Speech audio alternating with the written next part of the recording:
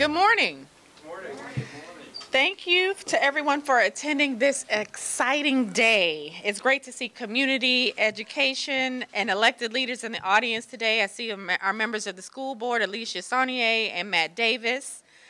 We are ringing in 2023 in the right way, celebrating and advancing community. I've spoken extensively about how I grew up in North City. I grew up in Walnut Park, and my relatives lived in Wells Goodfellow, and we would ride our bikes until the street lights came on, or ride to the Loop, or up and down Hodemont, dodging the Hodemont bus, without a care in the world. We can't turn back the clock, but we can work together towards a city where everyone can thrive, no matter the color of your skin, who you love, or how you worship, north and south of Del Mar. As I emphasized in my State of the City address, our city cannot succeed if over half of it is left to fail, which is why I'm proud to announce today that I have signed the Economic Justice Act that was passed to my desk by the Board of Aldermen as part of the city's $150 million commitment to North St. Louis and other disinvested neighborhoods. This act will deliver $93 million in American Rescue Plan funds directly to communities, the first step towards a long process of reversing decades of intentional disinvestment to empower, transform, and develop long-neglected neighborhoods after decades of disinvestment. With tools to promote homeownership, development, workforce training, and property stabilization, this act will jumpstart the city's work to support neighborhoods and the working families who live in them. Poverty is the father of crime, and families cannot thrive with good-paying jobs and good opportunities. Community can't grow when people can no longer afford to live in their homes and are forced to move. It's no secret that the safest neighborhoods have the most resources. We see it, and we feel it, and we live it every day. With the Economic Justice Act, St. Louis is laying the foundation to grow stronger, stable communities, which lift every one of our neighborhoods and make our entire city safe for everyone. While it won't happen overnight, we're working to create change that St. Louisans can see and feel. And the Northside Economic Empowerment Center represents that commitment. Based in the historic Sumner High School, it's a powerful symbol of my administration's dedication to lifting community, promoting innovation, and creating new opportunities through collaboration. The center will prime entrepreneurs and residents with the skills they need to take advantage of new opportunities on the horizon, empowering them in their own neighborhoods, a fitting tribute to the Ville's long history as a hub for Black professionals in commerce. Black entrepreneurs are fueling a nationwide business boom with a 30% jump in Black businesses since 2020, and 25% of St. Louis startups are minority-owned. Who knows? Maybe the next Annie Malone will drop in at the Northside Economic Empowerment Center to receive the support and training she needs to open her first business. Maybe the next Dave Stewart will open another worldwide technology after receiving training right here in the Ville. Today's ribbon cutting is a testament to the center's partners, the Small Business Economic Empowerment Center, Missouri Business Development Agency, MasterCard Digital Doors, and Maryville University, as well as the city, SLDC, SLPS, and the Sumner Advisory Council's ability to come together on exciting new projects. This is what community looks like. I appreciate the hard work of the staff at SLDC, including Neil Richardson, our fearless executive director. Thank you to SLPS leadership and the St. Louis Board of Education for this important collaboration. And I'm grateful to the St. Louis Board of Aldermen for delivering this historic investment in North City to my desk. Next, I'd like to bring up our fearless director of SLDC, Neil Richardson. Thank you, Mayor Jones. And as Mayor Jones spoke to, the Economic Empowerment Center in North City is going to be a moment that lays the foundation for the future of women, minority-owned businesses, and small businesses to be able to grow, enter, and scale in their respective industries. Today, as we sit here, has been over a year coming. Since the mayor has taken office, she's been very thoughtful and strategic about her approach to advancing economic justice. It started with the roadmap at the State of the City in April, laying out the 3 core pillars: economic empowerment, equitable and inclusive development, and neighborhood transformation. Then we culminated and laid the foundation with the rollout of the Economic Justice Action Plan at the Mayor's Business Luncheon. This Economic Justice Action Plan was about not just another plan, but how do we take actionable steps with resources put behind it to be able to see and feel the impact in these neighborhoods that have been historically marginalized and underserved. And today, that hard work, that commitment, that diligence, and that vision that has been laid out by Mayor Jones through the partnership of St. Louis Development Coporation, we sit here today bringing the American Rescue Plan Act dollars that were committed to the city of St. Louis through the Biden administration for us to repair harm, to acknowledge the history of once a great Ville neighborhood, and then also to ensure that we break down those systems that have historically marginalized low-income and people of color, not because they weren't willing, but because they didn't have the access to opportunity. And so now it is our moment in the city of St. Louis, in North St. Louis City, to build back better than we've ever seen before, and to create opportunities for everyone to grow, to thrive, and to reach their full economic potential. But we also understand that we cannot achieve that without strategic partnerships. And that's very inclusive of what we have created in partnership with the St. Louis Public School Board. So I would like to welcome the President, Matt Davis, to the stage to give an overview of SLPS and the partnership that we've created through the Economic Empowerment Center.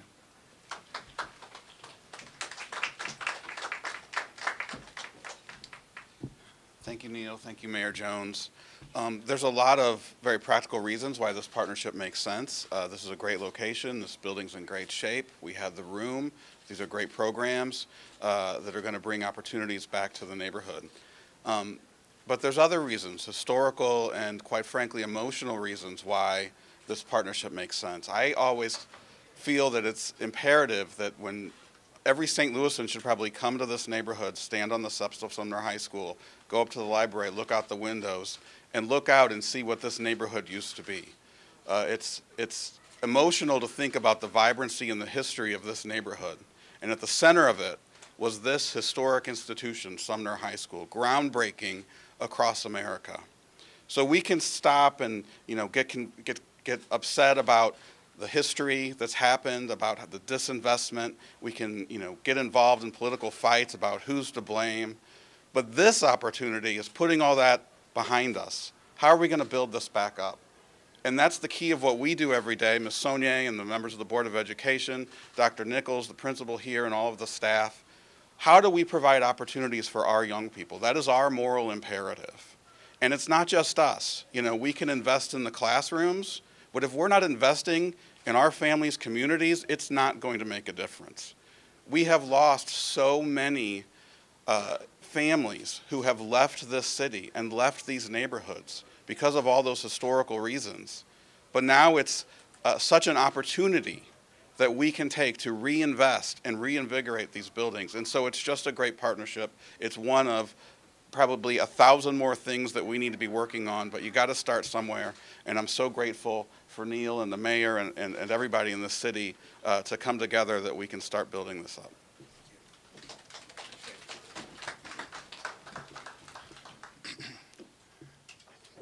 So thank you, President Davis. Thank you, Alicia Saunier, Tony Cousins, for your commitment and your support and partnership through this process. Also, I want to bring up a partner who has really spearheaded and ensured that Sumner High School stayed a premier institution within the Ville neighborhood.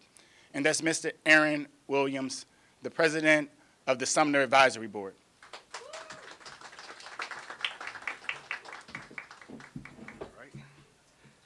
Good morning, everyone. Thank you again for being at the new Northside Economic Empowerment Center. As Neil said, my name is Aaron Williams, the chair of the Sumner Advisory Board. Wow, right? Long time coming to get here. But as the representative of the Sumner Advisory Board, I would like to thank you, Mayor Jones, Neil, the Board of Education, Dr. Adams, who I don't think is here with us today, and Dr. Nichols for recognizing the value of this institution and also recognizing the value of the ecosystem that we are building here at Sumner High School as a model of how you can reorient the school at the center of our greater society as a center for social well-being and economic power. I'll admit I am a real estate construction professional and a community developer. I never saw myself being one to jump in the conversation about restoring and transforming an educational system. But here I am today, here we all are in all of the discomfort and uncertainty. But we all know that this institution, Sumner High School, is and has always been worth our efforts and our investment. And that is why we're here. Malcolm X once said that education is the passport to the future. And it is those that invest in it today that will lead tomorrow. To contextualize that statement, like I said, I'm a real estate professional. There is no community to develop. There's no market. There's no real estate. And there's definitely no construction if we don't protect the very foundation of it all, which is the education and well-being of our future generation. And we can't do that alone. We need everyone. And on this site today, there are many who have already stepped forward to do that. We have arts partners who have come in and created new curriculum around design thinking for our students. WashU has opened the Studio Lab Community Design Hub in the lower level of this building as part of the Economic Empowerment Center. UMSL has worked with us to create our very first museum studies program in St. Louis Public Schools. SLU and the Regional Business Council have brought to the school their STL Works mentoring program. Annie Malone has relocated their therapeutic academy in the top level of the main building. And today, we are standing in the new Economic Empowerment Center at Sumner High School. In a letter to the Post-Dispatch in 1909, Frank Lansford Williams, the second president of Sumner High School, said that on Sunday, when riding down Cottage, his heart swelled with pride at the prestige of the new Sumner High School building as an example of the worth and the rights of black people. He said that they would organize the greatest celebration that black people in St. Louis had ever had to dedicate this building. Let us continue to act in the spirit and honor the legacy of this institution as we open up the doors to the new Economic Empowerment Center at Sumner High School. Thank you.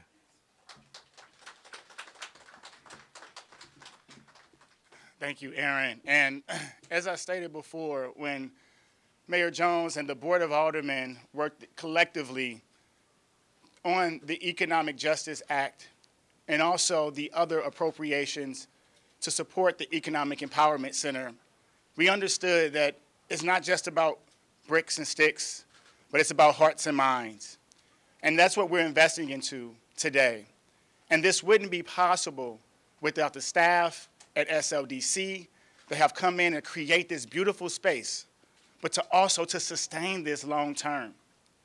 SLDC is bringing forth real human capacity to staff this site full time, to be able to be a resource for those women, those small, those minority-owned businesses that are looking for the support they need to enter, grow, and scale in their respective industries. And the leader behind all of that is the director of our Minority and Women-Owned Business Empowerment Team, Ms. Stacy Fowler. Can you please come to the stage? Well, good morning, everyone. Thank you so much, Neil, for that wonderful introduction. Thank you, Mayor Jones. Thank both of you all for entrusting me with this opportunity to bring this Northside Economic Empowerment Center to this community. You know, this has truly been a labor of love, and I feel like I'm having this baby today finally. But I have all of these wonderful people around me to bring this together. It is not an I, it is a team. And of that team, I have these wonderful managers and these wonderful team members that are helping us make this system, make this facility be what it's going to be. And the first person I would like to introduce to you on the team, her name is Nicole Dotson. She is the Northside Economic Empowerment Center. There's Nicole. The next person who will be helping us with this is Eloise Rowing. She is the administrative assistant who will be helping Nicole with this center. They are the face of this center. So you will see them when you don't see me. They will be here every day, Monday through Friday, making sure we are helping these businesses, one business at a time, helping the residents, one resident at a time. But it takes more than just them. Then for our MBE WBE program, there is Marla Roach. She is our contract compliance manager. And so she will be working with those individuals as they're working in the community, building these wonderful projects as you see all over the city.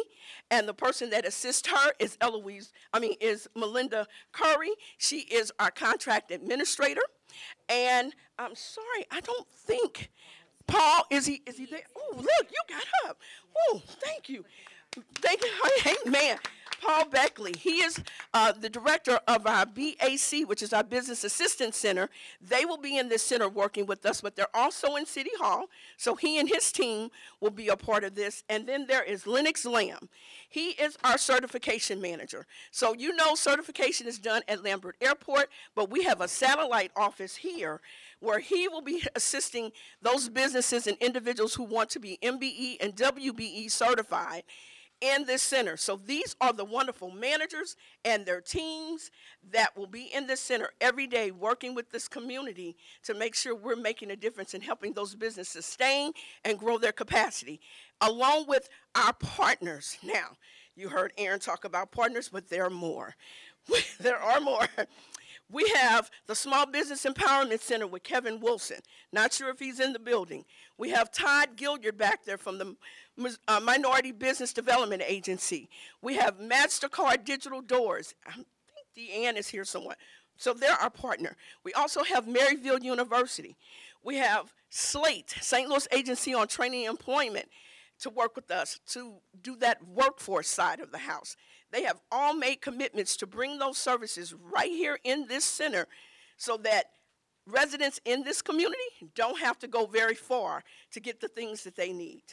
So with that being said, and moving this program right along, I am going to turn it over to this wonderful MBE, WBE certified Janetta Hawkins, who owns Personal Touches by Janetta. If you see all these wonderful decorations in this building, so we practice what we preach. So everybody that has helped us get this done today, they are small minority businesses that are certified. She is a small women-owned minority business that did all of the decorations for this building. We also have another minority woman who helped us with the video. So we're practicing what we preach. We're making sure that we're putting dollars with those businesses in the community already. So Ms. Janetta, come talk about your experience and how SLDC has assisted you with your business. Good afternoon, everyone.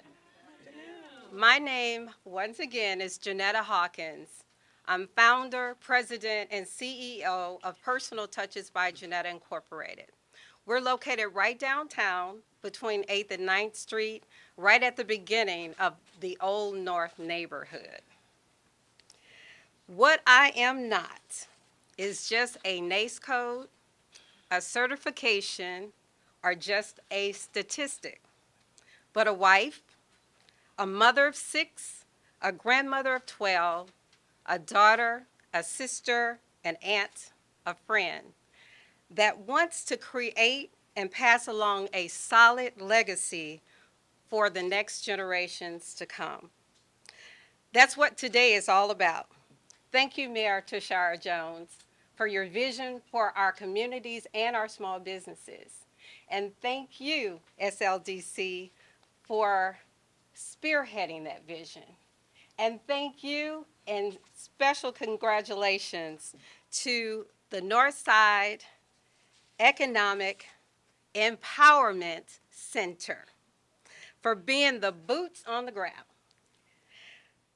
Now, I know it's been a long time coming, but we're here, and now the real work begins. Dr. Martin Luther King Jr. had a dream, and his focus was on 3 main areas. That's racial, political, and economic equality. I too have a dream. And in my dream, the Old North neighborhood became the northern light for the city of St. Louis. Well, now, the children in the neighborhood learned new skills and could creatively express themselves through arts and science and mathematics. The adults were introduced to new industries. They had good jobs with great benefits. I know. The residents were able to go to concerts, attend plays, get married, and celebrate their occasions, special occasions. Guess what? They didn't need a bus. They didn't need an Uber. They didn't even need a taxi cab because the state-of-the-art venue is right in our community.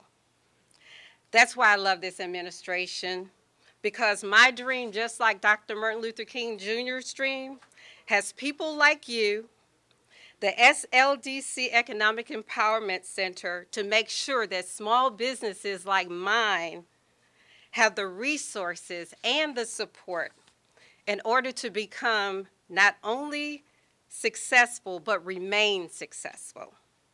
Our team at Personal Touches by Janetta is committed and willing to roll up our sleeves to make sure that we do our part to make sure that this organization is successful. God bless each and every one of you, and thank you. Yes. Put your hands on the grab a scissor. Put your hands on the scissors. All right. 1, 2, 3.